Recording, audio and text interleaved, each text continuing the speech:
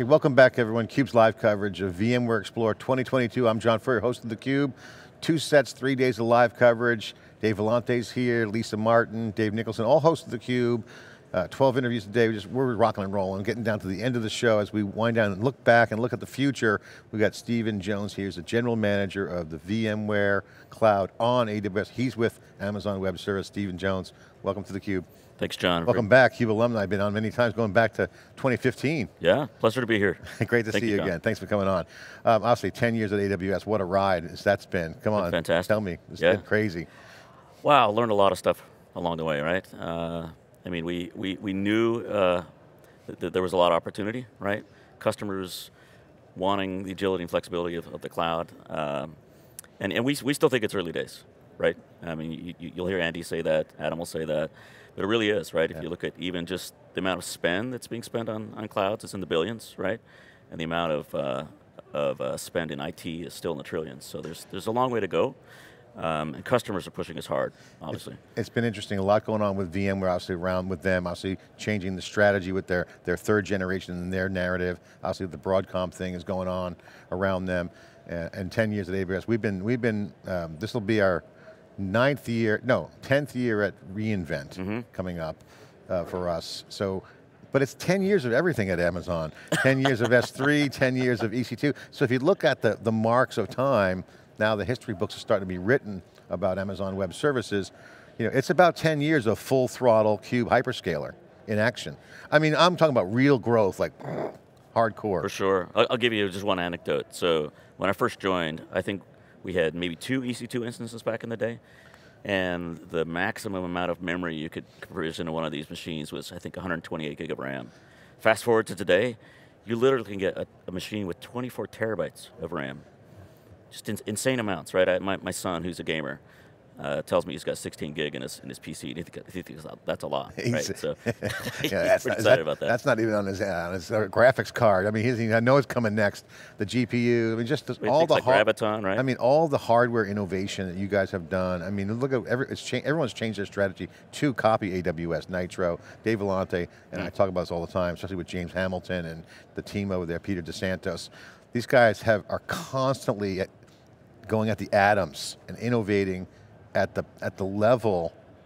I mean, that's how hardcore it is over there right now. I mean, and the advances on the silicon and Graviton, performance-wise, is crazy. I mean, so what is that enabling? So given that's continuing, you guys are continuing to do great work there on the CapEx side, we think that's enabling another set of net new applications, because we're starting to see new things emerge. We saw Snowflake come on, a customer of AWS, refactor the data warehouse. They call it a data cloud. You're starting to see Goldman Sachs, you see Capital One, you see enterprise customers building on top of AWS and building a cloud business without spending the CapEx. That's exactly right. And so you mentioned Graviton. So Graviton is one of our fastest growing compute families now. And you mentioned a couple of ISVs and partners of ours who are leaning in heavily on porting their own software. At reInvent, Adam announced that we're working with SAP to help them port their HANA Cloud, which is a database as a service offering, HANA, flagship, to Graviton as well. So it's definitely changing. And I think, one of the, and we're going to circle back to VMware, because it's kind of a point to this conversation, is that if you look at the trends, right, okay, VMware really tried hard to do cloud, and they had a good shot at it. vCloud Air, but they didn't have the momentum that you guys had at AWS. We saw a lot of other stragglers try to do cloud, they fell off the road, OpenStack, HP, and the list goes on and on. I don't want to get into that, but the point is, as you guys become more powerful and you're open, right, so you have open ecosystem, you have people now coming back, taking advantage and refactoring and picking up where they left off. VMware was one of the first companies that actually said, you know what, Pat Gelsinger said, and I was there, let's clear up the positioning, let's go all in with AWS. That's right. At that time, 2016. Yeah, this was new for us, for sure. And then now, that set the standard. Now everybody else is kind of doing it. Where is the VMware Cloud relationship right now? How's that going? Obviously it's worked. It's working well, very well. And I mean, we're celebrating, I think we made the announcement, what, 5 years ago at this conference? Yeah, 2016, so I mean, it's been a tremendous ride. The best part are the customers who are coming and adopting and proving to us that our vision back then was the right vision, And what's been different, I think, about this relationship, and it was new for us, was that we purposely went after a jointly engineered solution. This wasn't, hey, we've got a customer or a partner that's just going to run and build something on us. This is something where we both bring muscle, and we actually build a joint offering together. And that's the main difference. Yeah, no, and that's been working, but now here at this show, if you look at, if you squint through the multi-cloud thing, which is like just, I think, positioning for what could happen in a post Broadcom world, the cloud native has traction. Their Tanzu, where customers were leaning in, so their enterprise customer is what I call the classic IT, mainstream enterprise, which you guys have been doing a lot of business with. They're now thinking, okay, I'm going to go on, continue to accelerate in the public cloud, but I'm going to have hybrid on-premise as well. You guys have that solution now. They're going to need cloud native, and we were speculating that VMware is probably not going to be able to get them all of it, and that there's a lot more cloud native options. As customers want more cloud native, how do you see that piece on Amazon's side? Because there's a lot of benefits between the VMware Cloud on AWS and the services that you guys have natively in your cloud. So we see customers really taking advantage of the AWS goodness, as well as expanding the cloud side at VMware Cloud on AWS. Yeah, there's probably two ways I would look at this, right? So one is the combination of VMware Cloud on AWS, and then both native services, just generally brings more options to customers. And so typically what we're seeing now is customers are just able to move much faster, especially as it comes to data center evacuations, migrating all their assets, right? So it used to be that, and still some customers, they're like, I've got to think through my entire portfolio of applications and decide what to refactor, and the only way I can move it to cloud is to actually refactor it into some net new application. More and more we're actually seeing customers, they've got their assets, a lot of them are still on premises in a VMware estate, right? They can move those super quick and then modernize those. And so I think where you'll see VMware and AWS very aligned is on this idea of migrate now. You need to get the benefits of TCO and the agility that comes with being in the cloud, and then modernize. And we took it a step further, which is, and I think VMware would agree here too, but all of the myriad of services, I think it's 200 plus now, AWS native services, are for use right alongside any asset a customer wants to run in VMware. And so we have examples of customers that are doing just and that's how you guys see the native and VMware Cloud integrating in. Yeah, that's important because I always joke about, we've been here 12 years listening in the hallways and stuff, on the bus to the event last night, walking in the parties and whatnot, listening in the streets. There's kind of two conversations that rise right to the top, and I want to get your reaction to this, Stephen, because this seems to be representative of this demographic here at VMware conference. There's conversations around ransomware and storage and dedupe and recovery. There's a lot of those happen. Yeah. Clearly a big crowd here that care about Veeam and NetApp and storage and like making sure stuff's secure and not air gapped, and a lot of that kind of, I call nerdy conversations. And then the other one is, okay, I got to get the cloud story right. So there's kind of the operational security, and then there's like, okay, what's my path to true cloud? I need to get this moving. I need to have better applications. My company is the application now, not IT serves some sort of back office function. It's like my company is completely using technology as its business. So the app is the business. So that means everything's technology driven, not departmental siloed. So that's what I call the true cloud conversation. How do you see that evolving? Because VMware customers are now going there, and I won't say they're behind, but they're certainly going there faster than ever before.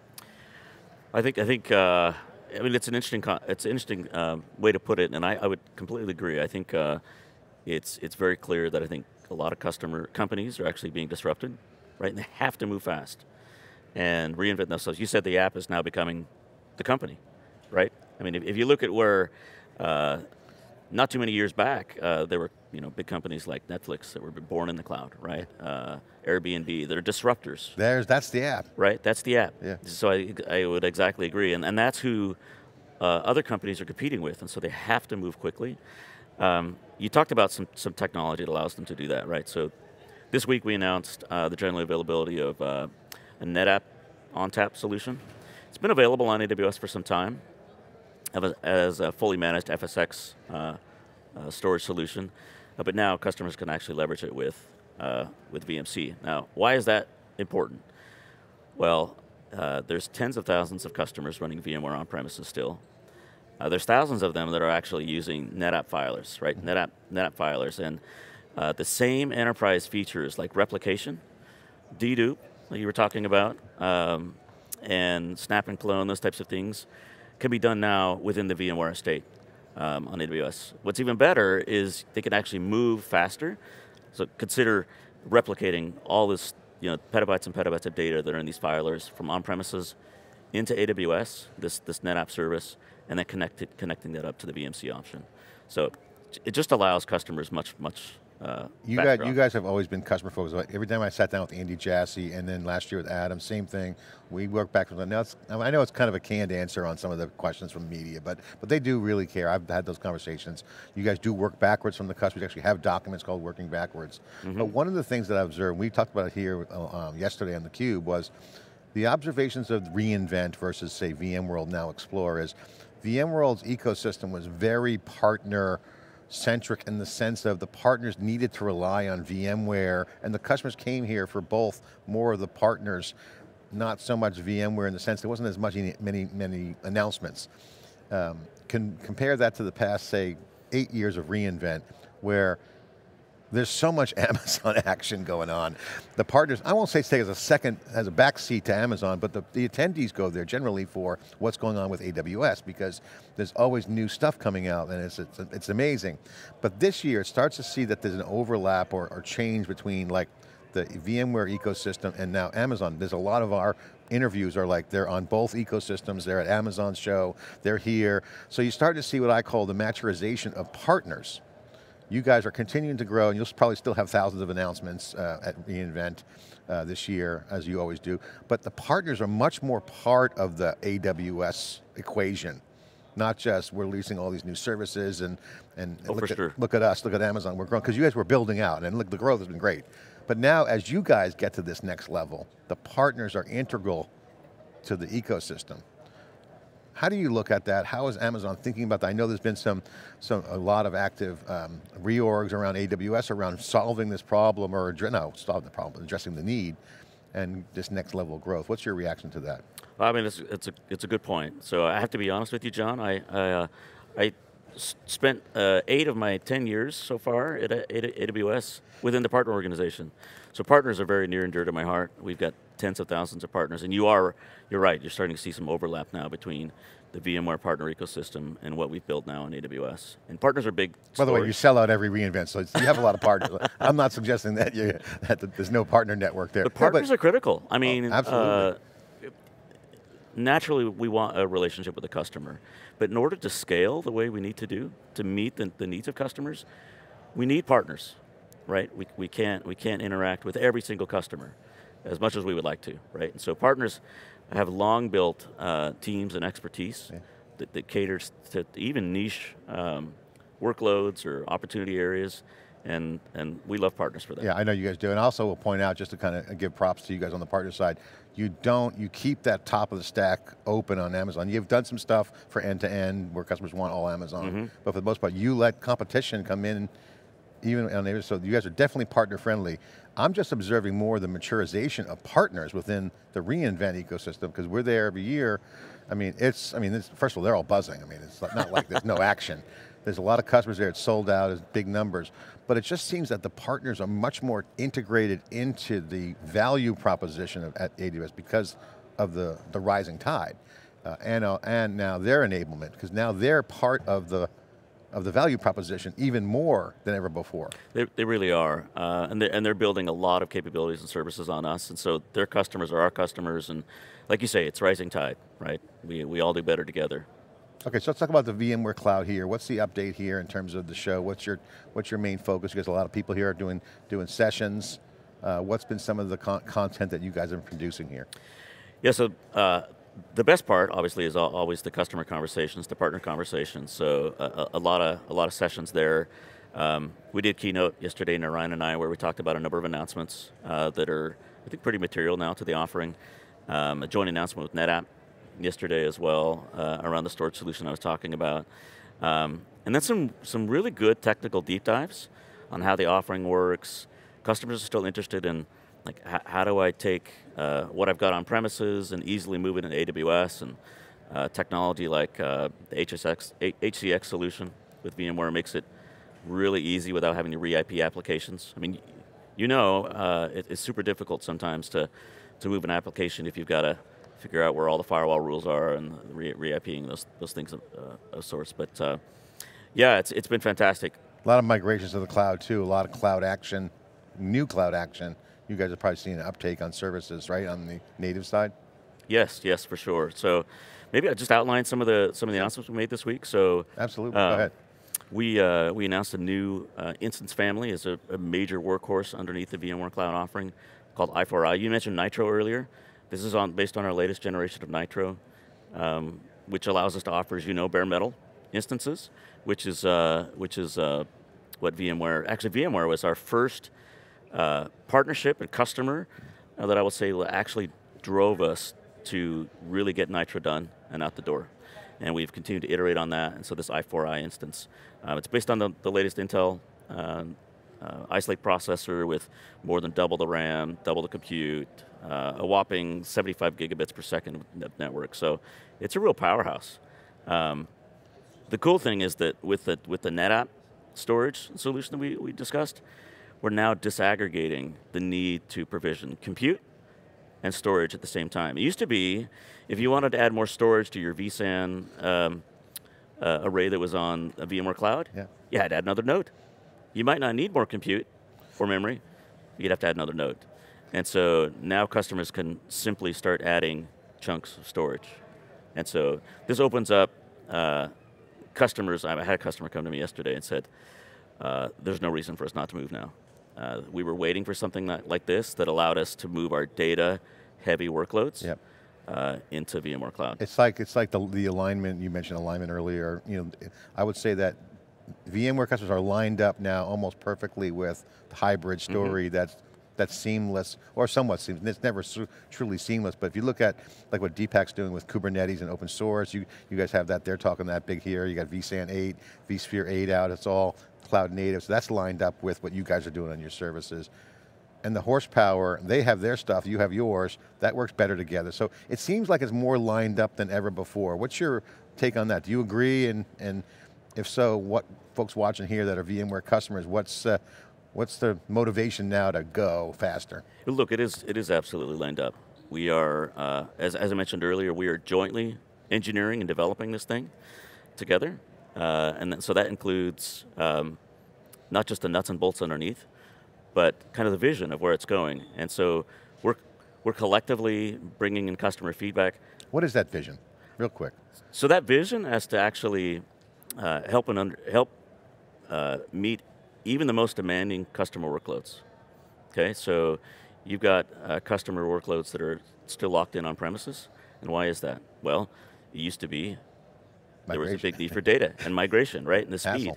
And so we continue to iterate this. And that, again, is a joint thing instead of, say, VMware just building on AWS. It really is a tight partnership. Yeah, the lift and shift is an easy thing to do. And by the way, that could be a hassle too, but I hear most people say the reason holding us back on the workloads is it's just a lot of work, a hassle, making it easier is what they want. And you guys are doing that? We are doing that, absolutely. And by the way, we've got not just engineering teams, but we've got customer support teams on both sides working together. We also have flexible commercial options. So if a customer wants to buy from AWS because they've negotiated some kind of deal with us, they can do that. If they want to buy from VMware, for a similar reason, they could buy from VMware. So are they in the marketplace? They are in the marketplace. There are some things in the marketplace. So you talked about Tanzu. There's a Tanzu offering in the marketplace. So yes, customers can contract. Yeah, marketplaces, I'm telling you, that's very disruptive. I'm really bullish on the AWS marketplace. I think that's going to be a transformative way how they procure and deploy, and channel relationships are going to shift. I think that's going to be a disruptive enabler to the partner equation. And we haven't even seen it yet. We're going to be up there in September for their inaugural event. I think it's a small group, but we're going to be documenting that. Stephen, final question for you. What's next for you? What's on the agenda? You got reInvent right around the corner. Your OP1s are done, right? I know, assuming yes. all that. That's an internal joke. That's an internal Amazon joke, FYI. You've got your plan. What's next for the VM world? Obviously they're going to go take this Explore global. No matter what happens with Broadcom, this is going to be a growth wave with hybrid. What's next for you and your team with AWS and VMware's relationship? Yeah, so both of us are hyper-focused on adding additional options, both from an instance compute perspective. VMware announced some additional offerings that we've got to fully complete. Like so, they announced things like VMware Flex Compute, VMware Flex Storage. You mentioned earlier there was a conversation around ransomware. There's a new ransomware-based offering. So we're hyper-focused on continuing to round out the offering and giving customers even more choice. Real quick, John, you made me think about the ransomware. We were at Reinforce, Stephen Schmidt's now the CSO, now you got a CISO, AJ's the CISO, you got a whole focus, huge emphasis on security right now. I know you always have, but now it's much more public. It's more positive, I think, than some of the other events I've been to. It's been more gloom and doom. What's the security tie-in here with VMware? Can you share a little bit, real quick, on the security piece update around this relationship? Yeah, you bet. So, as you know, security for us is job zero. Like, you don't have anything if you don't have security. And so, one of the things that we're excited about, specifically with VMware, is the latest offering that we put together. And it's called this ransomware offering, and it's a little bit different than other ransomware. I mean, a lot of people have ransomware offerings today. Just air gap it, right? Right. No, exactly. That's easy. Now, this one is different. So, on the back end, so within VMC. There's this option where we can be taking iterative snapshots of a customer environment. Now, if an event were to occur, right, and a customer's like, I have to know if I'm compromised, we can actually spin up, super easy, this is cloud, remember? Yeah. We can spin up a copy of this environment, switch. pick a snapshot with NSX, so VMware NSX, firewall it off, and then use some custom tooling from VMware to actually see if it's been compromised or not. And then iterate through that until you actually know you're clean. And that's different than just tools that do maybe a little bit of scanning. We had Tom Gillis on yesterday, and one of the things Dave Vellante had to leave, taking his son to college, his last one in the house, empty nester now, but Tom Gillis was on, we were talking about how good their security story is with VMware, and they really weren't showboating it as much as they could have here. I thought they could have done a better job, but this is an example of kind of them really leaning in with you guys.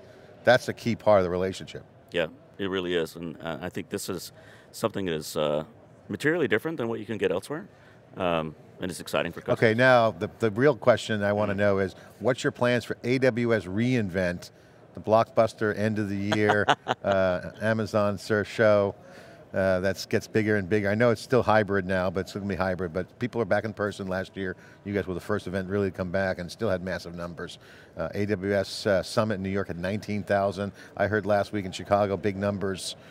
So we're expecting reInvent to be pretty large this year. What are you going to do there? What's your role there? We are expecting, well, I'll be there. I cover multiple businesses. Obviously, we're planning on some additional announcements, obviously, in the VMware space as well. And one of the other businesses I run is around SAP, and you should look for some things there as well. Yeah, really looking forward to reInvent. Except for the fact that it's right after Thanksgiving. But I think it always ruins I always get an article out and like, we're having Thanksgiving dinner. I got to write this article. It's got to get Adam Seletsky exclusive. Every year we do a CEO sit down with Andy was the CEO, and then now Adam. But yeah, it's a great event. To me, I think it sets the tone, and it's going to be very interesting to see. The big clouds are coming to the big cloud. You guys, you guys are now called hyperscalers, now multiple words. It's interesting. You guys are providing the CapEx goodness for everybody else now, and that relationship seems to be the new industry standard of you guys provide the enablement, and then you get paid because it's a service. A whole nother level of cloud is emerging in the partner network.